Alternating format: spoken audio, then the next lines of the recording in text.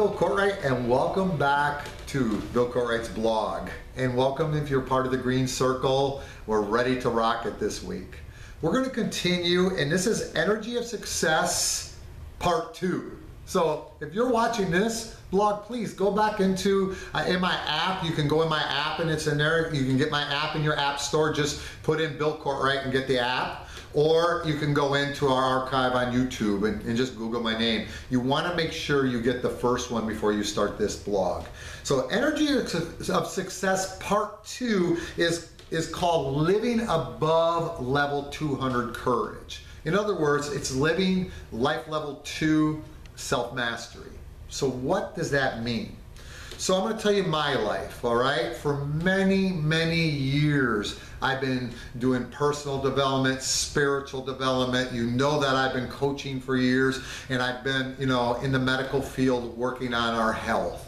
So when you look at my cage was very defined. My career has always been above a 200 since I really started it, because I live on my purpose and I live above. I've always been courageous in stepping outside the box. My finances, I've always done well financially. And so 200 up there, so I live up there. I don't have stress, I don't have anger, I don't have any of these lower energy things.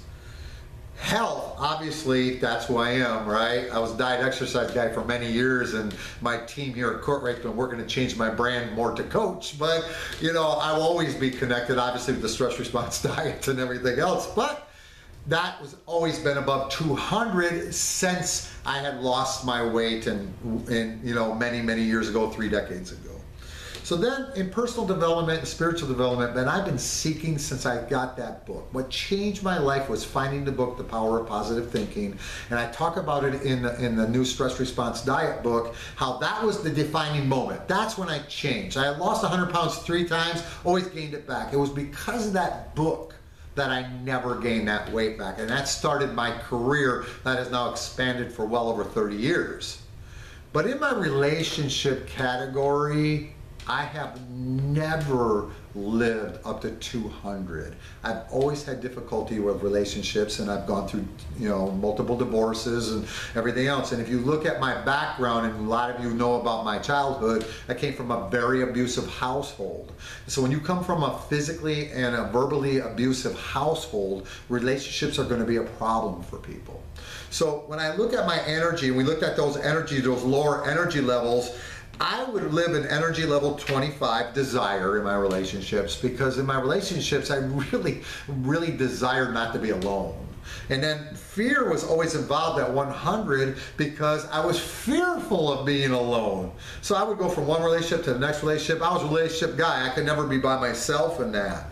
And so what happens is, it kind of brings you in, and even when you think things are going well in your relationship, you're kind of living a 175 pride. It's like, I have a great marriage, and you're doing it by pride. But it was never that way until about 5 years ago.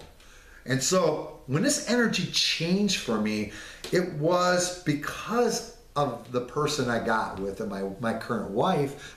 She lives her energy levels high. So what happened was she actually pulled me up. And I can say for the first time in my life, my cage, my self-concept in all 5 life categories, I live above 200. And so what has that done in my life? Well, it helps me live by my values. It helps me live in peace. It helps me live in love. It helps me live these values that I have that are very strong for me. It also helps me to attract more success. You got to understand, as human beings, we are all wired through energy. Everybody knows this. I'm not making this up. You walk into a room and it's negative, you're going to feel the energy. You walk in around somebody positive, you want to go meet those people. You don't even know why. Because we're all connected through energy. So being with Linda, her energy levels were always so high that at first it actually hurt our relationship in the beginning because it made me uncomfortable. But once I surrendered to that and I came up, our energy, it's been terrific. I mean, my life is different. It's really different. So what's it like to live at courage and above?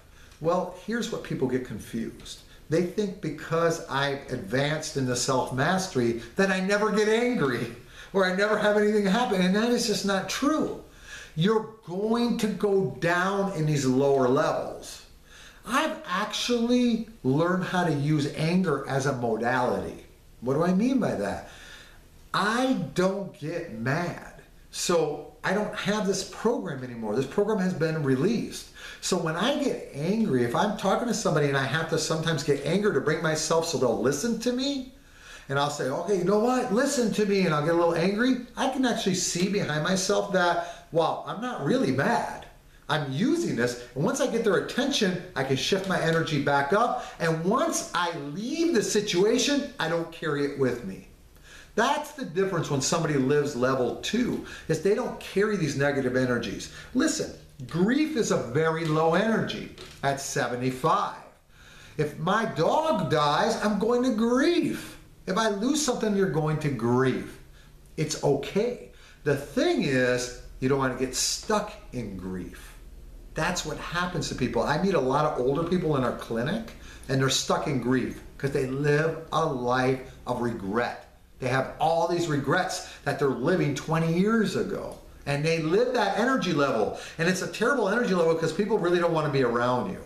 They'll see a certain patient come down the hall, they'll run the other way. Here comes Mr. So-and-so, because you don't want to feel that negative energy. Everything is energy. So when you look at it, what are some things at living 200? Well, these are things I will not accept. I will not accept energy level 30 guilt. I do not allow people to guilt me. It's very important because 30 is such a low energy level that if you're living level 200 or even living level 175, you're up here, right? The moment somebody guilts you, it's so low of an energy, it's like you flushed your energy down the toilet. And that's the way you should visualize it, because you just pummeled your energy down. So nobody's allowed to guilt me. It's a rule in my life. So why do people use guilt? Because they use it to control you. So if somebody's trying to guilt me, they want something. So what I do is I politely ask them, please don't guilt me, but tell me what you need and let me see if I can help you. And I do it very respectfully because I must let people know that they cannot guilt me. And I do not guilt myself. It is such a negative emotion that's accepted in today's society that you have to guard against it. So it's one of my life rules, you're not allowed to guilt me. The other one I don't allow is apathy. Apathy is an energy of I can't. Biologically, it's an energy of assistance. It's why we have it. But I used to do things. One of the things I will tell you, I'm not the most handy person around the house. My wife and my kids will tell you, I will hire somebody to mow my lawn. I'm not going to do it because I always looked at it from the Pareto principle that, 20% of my energy goes here. This is what I like to do. This is how I get paid, and this is what I'm worth. And 80% over here, I want to just go ahead and outsource because that way it frees my energy to do what I want to do, and it's more profitable for me. But for me, sometimes I take it to the extreme that we need to change that light bulb, and it'll go right in my head. I can't. A light bulb, mind you. I can't, and I'll catch myself right away, and this is how you get out of apathy. The moment you say I can't, you switch to I won't. I won't change that light bulb. And then you can make a decision is, am I going to have one of my kids change the light bulb? Or I will just go do and change the light bulb. See, here's where people get held down. Apathy is lower than fear. People think they don't become successful because they're afraid when really they're stuck in apathy. And that you will hear it, you may hear it with yourself. And you're telling yourself, here's a program, and we're in the medical field, so in the medical clinics, here's a program that will change your life. Oh, I can't do that, or I can't do this. Really, if you just change that to I won't do that diet, I won't do that exercise, then what's happening is you can really make a good decision. If you decide you're not going to do it, then that's your decision to live unhealthy. But don't say you can't, because every time you do that, you're programming your subconscious, which drives your actions to failure. You're actually programming yourself like a computer. I'm a failure because I can't. So I don't allow guilt. I don't allow apathy. Grief is just something that comes. Fear comes. The thing is with fear, you've got to notice it. I'm careful with desire. That's another lower energy because I realize the law of attraction and focus. My good friend J.B. Glosinger, just recently on Morning Coach talked about focus, and the more you focus on something and really wanting something, the less you're going to get it. And it's because of the way of law of attraction. And that's the desire energy. Anger is going to happen. I'm going to tell you, things are going to make you angry. The difference is you have awareness. When you're a level 2 person and you're self-mastery, you have awareness. Hey, I'm getting angry. Why am I getting angry? What's making me cause anger? Is it a program I need to release? Is it something I need to work on? Or I need to be angry so I can communicate with this person? Here's the difference. I will not carry anger to the next moment. I can get angry, I can get bad news, and I can get upset, but once I do that, it's gone. That's the difference between being stuck with anger. I got people that come up to me, they're angry about something that happened 5 years ago, and they just carry it with them. Imagine, we're talking about the energy of success. All these things take energy. Wouldn't you rather take that energy of anger of an event that happened 5 years ago and turn it towards creating something that could be beneficial for you and your family? Or your health? See, that's why people are tired. They waste their energy on these lower levels. The one I have to be most careful of is 175, pride. When people tell me, wow, you're a great speaker, or you're a great coach, or what a great program you built, I'm very careful. I will always say thank you and always be polite. But I will tell you right now, I am not responsible for any of these things. I was given these by the grace of God or grace of universe, whatever you guys want to talk about it. I call it God. I'm comfortable with that because this was given to me. When I write my books, you don't understand. I just channel this and it comes out. I understand things that would take somebody maybe 7 years of medical school, and I can understand it in a second. That is not me. That's a gift. The moment I think I'm responsible for all these things, that's when pride takes over and will take me out of level 1 and put me in level 2.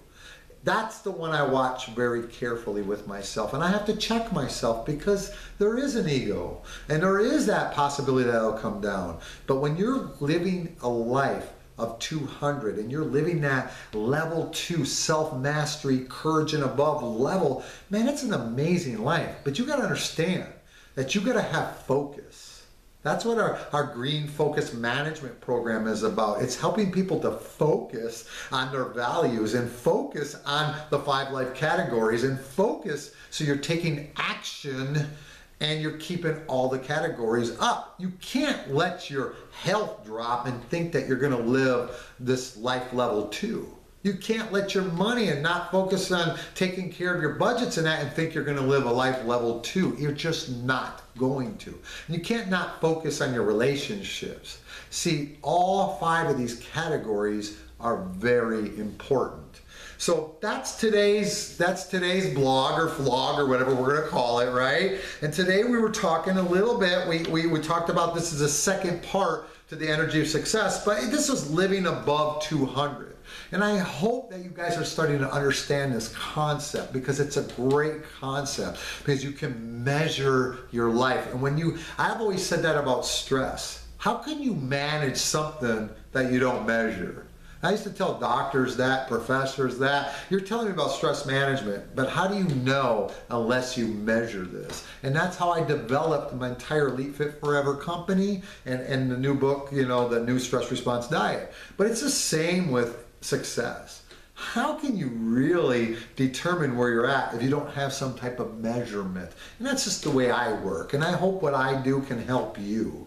So feel free to contact me. I look forward to your comments. You can contact me at my website, www.billcourtright.com. You can email me, bill@billcourtright.com. And I look forward to getting your feedback on all this. And I want you guys to understand that this is all coming from love. This is some new information. I got a new book coming out next year called The Cage. It's going to be an amazing book that's going to really teach these levels and how they work in real life. So I'm very excited. Stay inspired, live in that green zone, and have yourself a fantastic week.